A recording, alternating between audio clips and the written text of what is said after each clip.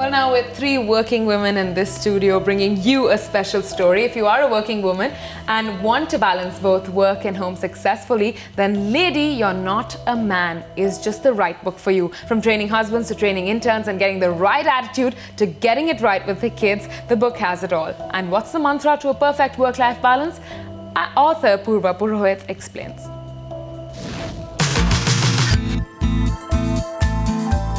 She is and has been a successful CEO.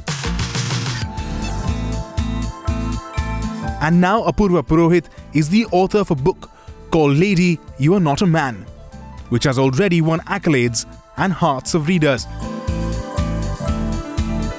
A book reading session was held in Mumbai, where she read out a few passages and shared her experience of writing the book. The title, Lady, You're Not a Man, itself has a lot of significance. One thing is that I'm telling women themselves that you don't have to be a man to succeed. You have your own unique talents, you have your own unique skills. The other thing is I'm telling society, often we hear people telling us women, oh, you can't do this because you're not a man. So I'm telling them that yes, we are not men, but we equally are competent. Many women keenly and openly discuss challenges they face at home and at the workplace. And indeed got the mantra of success.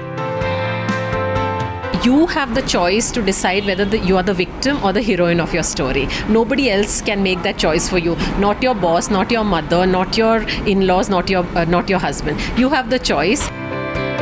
It's not just a handbook for a woman at work. It's the echo of a working woman's mind.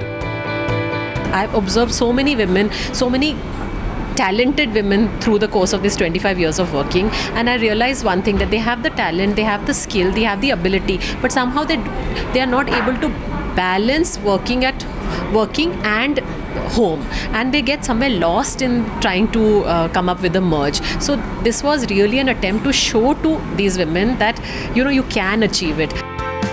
And the book has already inspired many.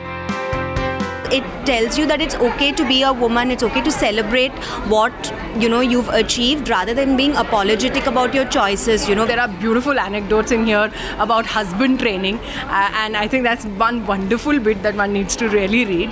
And of course, I think towards the end about how women should be very proud of their achievements is one thing which I would definitely want other women to take back from this book.